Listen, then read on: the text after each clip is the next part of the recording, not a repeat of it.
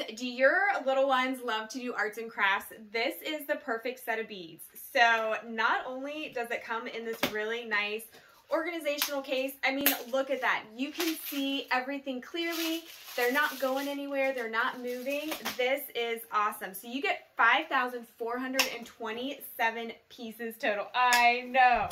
You get 20 different of the polymer clay little ringlets there. So those are 6 millimeters in diameter with a little 2 millimeter hole in the middle. So you can perfectly put it through the little wire there.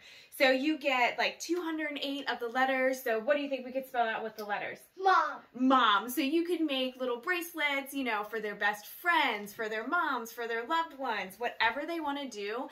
This really helps their imagination going, their hand-eye coordination. I mean, she's taking that little string and putting it straight through the bead. So that really works on imagination, concentration, hand-eye coordination, which is awesome.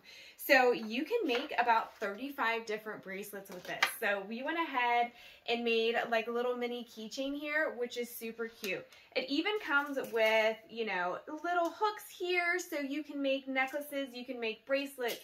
It has shells, it has little trinkets, so you can do like a seashell, a little key, which is super cool. So you can add charms to them. What are you gonna do? Oh, she added stars. Oh, beautiful. So she's making a really nice necklace there.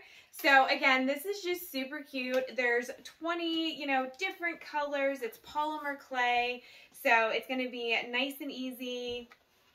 And just be creative, have fun, no electronics. This is time that her and I get to spend together making arts and crafts. And you get 2 different colors, so you get a black and a clear. So you can be creative. And then it also comes with this awesome little pair of scissors. So everything you need is right here. You can measure, cut, and then be creative. What do you think? Good. Good. All right, so we are gonna go ahead and make some little creations. So I hope you guys enjoy.